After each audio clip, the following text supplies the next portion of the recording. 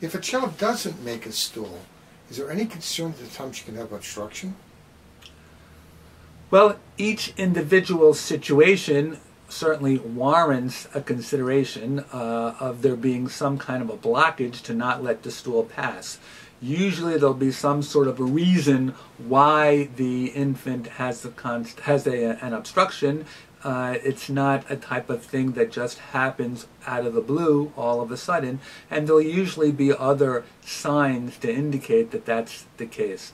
If there is a true obstruction and the stool itself can't pass, the baby will get quite distended almost all the time and will frequently have vomiting that is yellow or green because the fluids that the body itself makes can't pass out because of the obstruction and instead come out the other way.